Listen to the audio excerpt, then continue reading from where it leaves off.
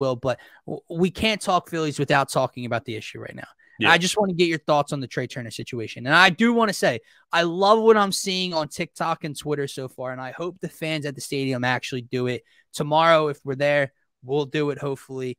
But cheer Trea Turner tonight. I know it sounds corny, and well, why would we do cheer? This dude, it's so evident that it's up here.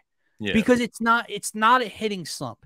When you watch some of the plays he's made in the field, and he made 2 more in the loss on Wednesday against Miami. Obviously, the one where he doesn't knock it down and Bell drives in the run to tie it at 8. But he also made a play when they were up 5-3, bases loaded, 1 out. He had a double play ball. Yeah.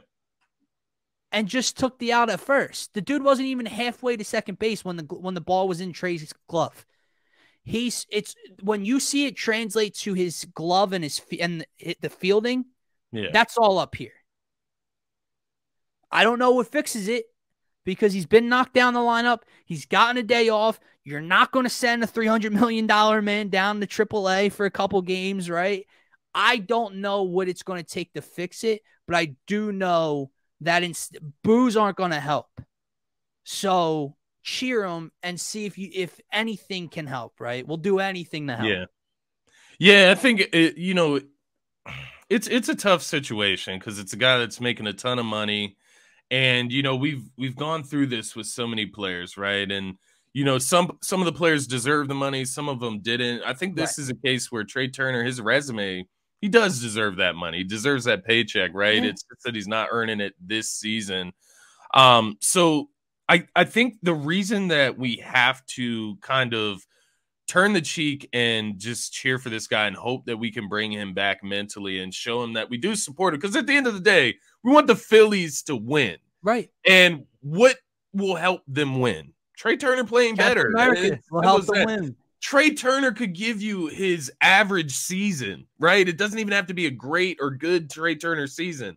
He could just give you his average, and that would be great for the Phillies. So, it's not that we need him to do just, so much more for this team. We just need him to be a little bit better, man, in all aspects of his game, calm right? Down, bro. He's just got to unlock it. And I think once he finds it in that Phillies uniform, we'll be good. It's just a matter of how long is it going to take for us to find this. The main thing for me, man, we need to find it before the playoffs. And, obviously they're sitting in a wild card spot. I believe they're in the number 2 wild card spot right now, a half game or a game up on the team below them.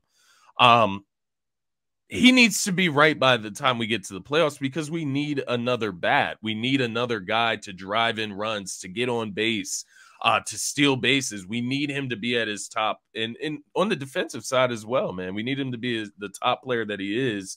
And that's the reason you go out and you get Trea Turner last offseason, is to be that final piece to get you over the hump and win the World Series. So he needs to fulfill that in some sense throughout this season. But to your point, ragging on guys and, disrespecting guys and, running their name through the dirt. Listen, it's not going to help anything. It's not going to help Trea Turner. It's not going to help anybody on this Phillies roster. Listen, I'm not saying this like he's not built for Philly. Yeah. But I'm telling you right now, from what I've seen, body language, his facial expressions coming off the field when he makes a mistake, that interview, dude, I was pissed at him. And I lost money on that game because of him, right? Yeah. I was pissed. But I watched that interview, man, and the first thing I felt was just bad. He was pacing back and forth, head down, didn't want to make eye contact with the cameras or reporters, but took all the blame. I know we lost because of me. I felt bad. And what I mean by, it's not that he's not built for Philly.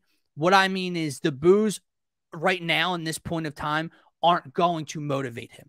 Yeah. It's just not. So if you're looking for Trea Turner to not make another bonehead error in the field, if you're looking for him to not hit into another double play, don't boo his ass tonight. Yeah. Don't do it. And it's crazy, think they man. will, but and Scotty, it's just, I don't know what fixes it. It'd be outside of him just calming down and getting it mentally straight, because Ruben Amaro Jr. brought this up the other night. Scott, watch his at-bats. He's never up in a count. Yeah. Never, ever, ever. 0-2, 1-2, every single at-bat. And at least one of the first 2 strikes is him swinging at a pitch out of the zone. Whatever it is, man, he's not seeing the ball right. He's not. It is a tough watch. Runners, even the Marlins game with the errors in the field, whatever. He had 2 opportunities with 2 outs and runners in scoring position to come through. Yeah. And he had 2 awful at-bats. Yeah. Oh, man. It's very weird, man. You look at Nick Castellanos last season too, right? Like just his at-bats and the struggles he went through mentally. It makes you wonder, like, shifting across the country from LA to Philadelphia. Like, is there anything that but like I said, he went from Washington to LA mid-season. Played fine. Yeah, he's done this before. So that's the weird part to me, man. And yeah. Listen, when you play on that World Baseball Classic stage and you play with all these guys in the U.S. locker room, and he stood out above all of them. Yeah. That's a time where you could have felt pressure or overwhelmed or, oh, do I belong here? And you shined on the brightest stage. I need you to shine here, brother. And you said something very important. We need it by playoff time because we need another bat and his glove. And my thing is, man, when he's right, he's not just another bat. He's that difference maker. Yeah. That's why I need him to get this thing straight come end of September, October, because he can be that difference maker in this lineup, not just another guy if he's swinging well, right? So, yeah.